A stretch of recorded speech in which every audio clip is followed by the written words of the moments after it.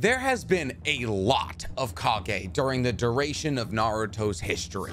The Hidden Stone currently has the least amount ever, with their Kage currently being their 5th, and Konoha has the most ever, with Naruto being their 7th. So with over 30 possible options, it's a bit weird to us that we don't know a lot of the Kages who have served, especially when some of them were incredibly powerful. But out of all of these possible Kage, who are the strongest from each village? This isn't strongest Kage ever, because the top 4 on that list are all Hokages, and that's a bit boring. No, today we are going to be talking about the strongest Kage, and therefore by extension the strongest person from each of the 5 great ninja villages in Naruto. But before we get to talking about the strength of some people you may have never even heard about, make sure you go ahead and like this video, subscribe to the page, and hit that noti bell, because if you like learning obscure things about anime that maybe you wouldn't have otherwise, you're gonna love it here. So remember what I said earlier about all those Kages that have existed, but we don't know a whole lot about?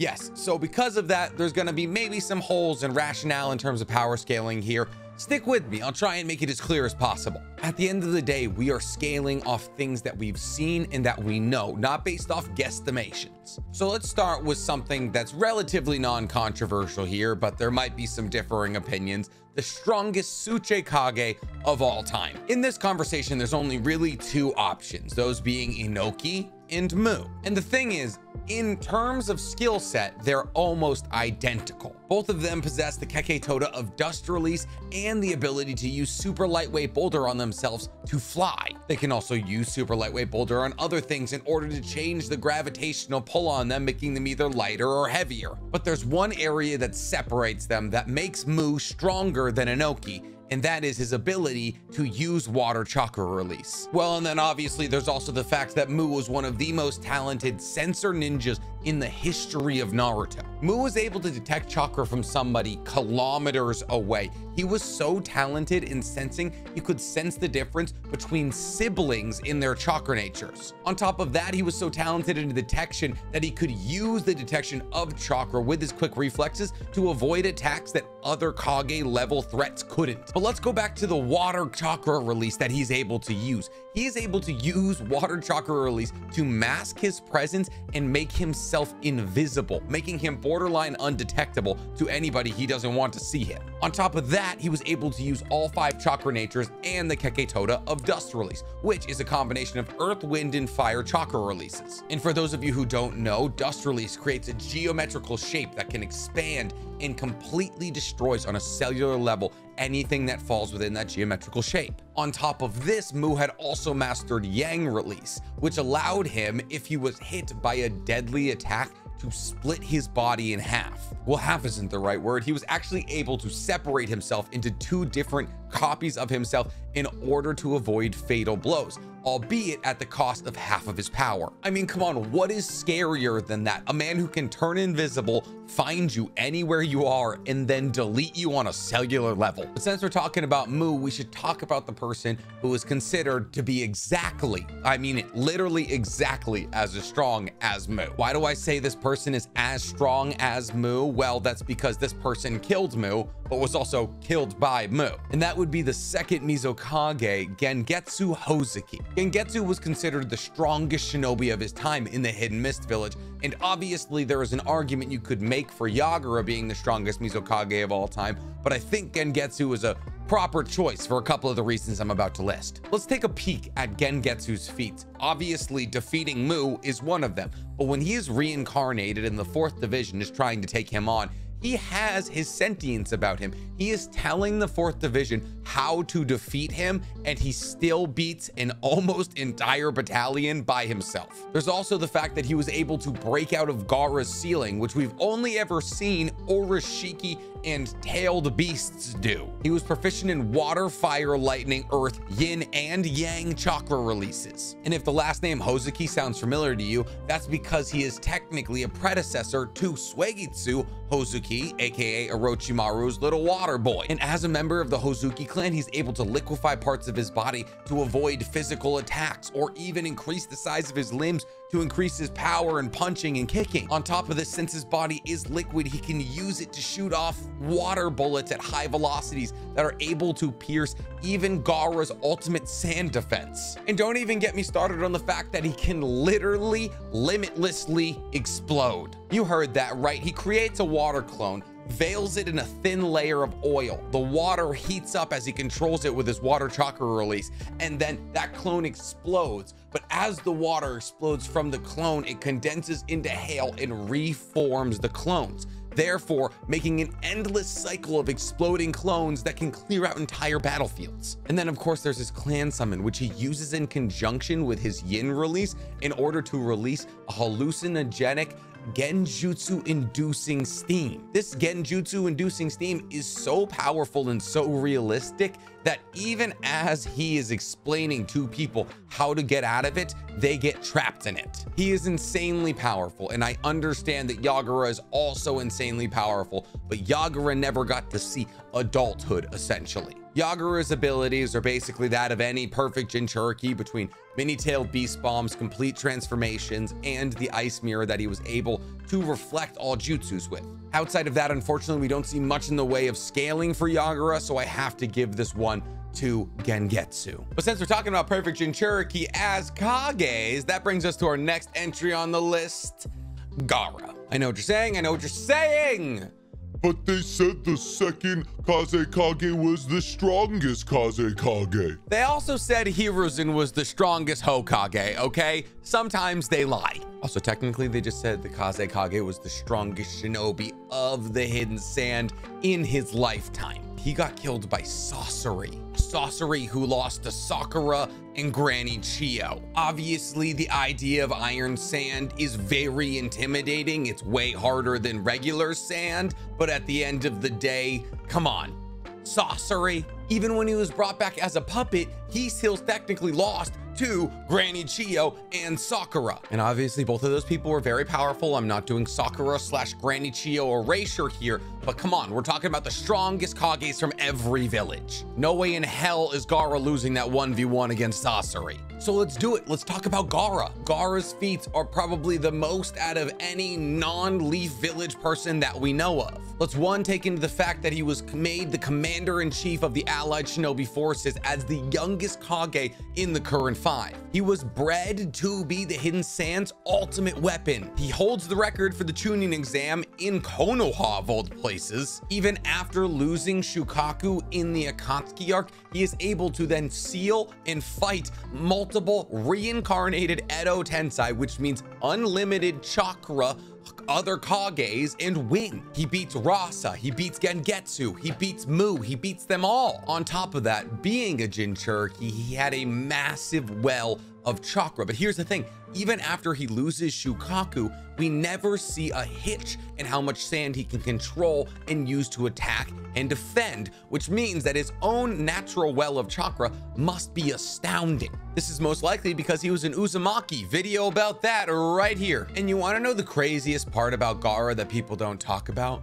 After his fight against Rock Lee, he realized that his taijutsu was so lacking that he reached out to Shira, the 7 heavenly breaths guy who fights Rock Lee, in order to teach him taijutsu. It was then much later that Kinshiki Otsutsuki says that his taijutsu abilities are on par with both Sasuke Darui and Naruto. So it doesn't matter if you get through the sand, you're just gonna get these hands. But since we're talking about the sand that protects him, he literally has his dead mother's soul in a sentient mound of sand that protects him from all punches, kicks, projectiles, everything, without him having to use chakra or weave hand signs. He has earth, lightning, and wind chakra releases in that he can use those in order to either lighten his sand so he can attack faster or increase its density using his magnet release. And since we're talking about his magnet release, we found out in Gaara Hiden, his light novel, that he inherited a magnet release from his father Rasa that he can use to increase the density of the chakra in his sand to bolster his defenses. For a long time, people actually thought that this magnet release is what allowed him to control sand,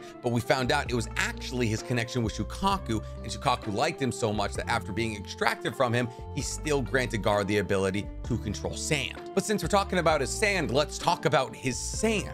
Gaara is able to accomplish one of the most powerful Fuin jutsus in the entirety of the show with his Grand Sand Mausoleum. Using this technique, he's able to hold Shukaku down. He's able to hold Oroshiki for a matter of hours. That's a full-blooded Otsutsuki. Let's not forget the bit when he was 13 years old and he covered an entire battlefield while fighting Himimaru in sand and then proceeded to sand burial the entire battlefield. He can make eyes out of sand that can shoot off into the sky, fly around, and act as reconnaissance drones. And if none of that works and you somehow get to him, he can wear sand armor that prevents him from taking damage if you hit him. Oh, and if he fell asleep as a teenager, Shukaku would take over his body and probably kill and destroy anything near him. So yeah, I'm gonna say he probably beats the second Kage Kage in a fight. Now a full-grown Shinki, that's where things start to get interesting, but we'll leave that for another video. For the moment, let's move on to the strongest non-Hokage Kage of all time, and that would be A. Which one, you ask? The third one. For those of you who don't know, every single Raikage until Darui was named A. So we're talking about the third Raikage. I love this man with a burning passion. The third Raikage was known as the perfect shield because he had a lightning cloak he could put over himself that was impenetrable to almost every single kind of attack. We're talking Susanoo level defense. This man fought an army of 10,000 shinobi by himself. And guess what?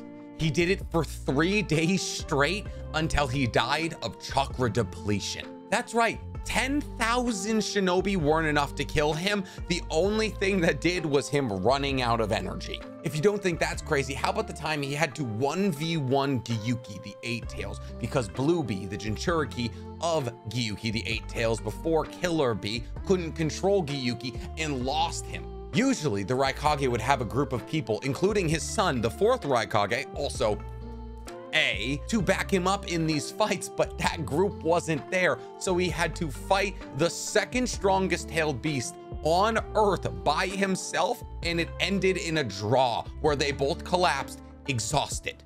And if the perfect shield thing wasn't enough for you, he was fast enough to dodge Rasen's shurikens and was considered one of the fastest ninjas alive. The only thing that ever hurt this man was himself when he was using a lightning lariat, of which he is able to make infinitely more powerful by reducing the amount of fingers that he is pointing out, and he tripped and stabbed himself, giving him the massive scar that he wears on his chest. But lightning releases weren't all that he knew, even though it was all that he needed. He could also use fire and earth chakra releases. But since we're talking about lightning, let's also talk about the jutsu he created that he passed along to Darui called Black Lightning. Black Lightning is an incredibly powerful lightning ability that can be shot in directions that incapacitate massive amounts of enemies simultaneously. Oh, and remember that jutsu I talked about where he reduces the amount of fingers in order to create the perfect spear, as they call it? They say it is so powerful it could cut off all of Gyuki's tails simultaneously. But since we're talking about tails, we might as well get to our last entry on the list. And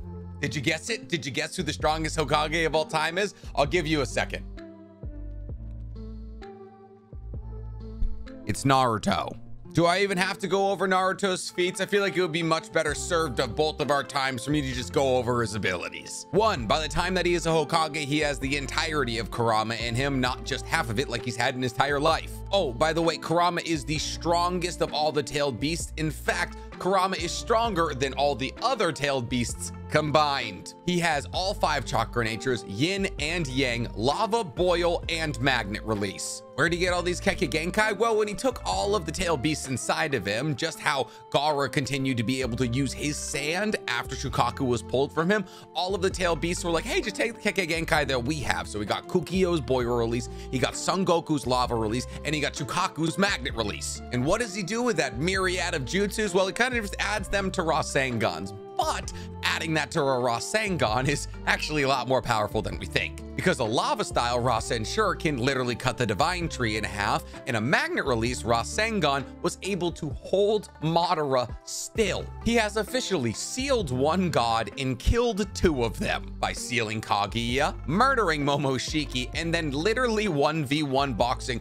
the strongest person we've ever seen on the show, Ishiki Otsutsuki. How did he accomplish boxing Ishiki Otsutsuki? Well, that's a little thing called baryon mode, where him and Kurama expend their literal chakra life force like nuclear reaction and use that to raise their chakra temperature to a boiling point that causes his physical abilities, speed, reflexes, strength, all of that to be maxed out beyond the max. To quote Yami Tsukihiro from Black Clover, Naruto pushed past his limits. Oh, and if that wasn't enough, he's also the reincarnation of Ashura Otsutsuki and was gifted 6 Paths Chakra by Hagoromo, his kind of pseudo daddy. And what is 6 Paths Chakra, you ask? I'm very happy you did that. It is literally just an extra battery of chakra, incredibly powerful chakra, that Naruto can tap into whenever he wants. And even now that Kurama is gone, he still has it. And since we're talking about chakra, he probably has the largest chakra reserve we've ever seen in the show,